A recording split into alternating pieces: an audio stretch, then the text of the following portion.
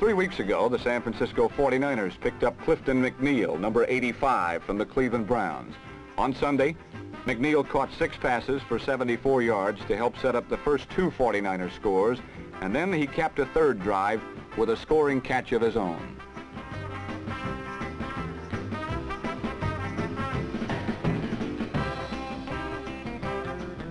Last spring, the 49ers receiving corps was seriously depleted by trades.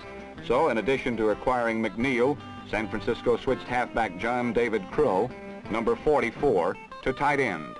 Crow responded to his new position with enthusiasm and effect.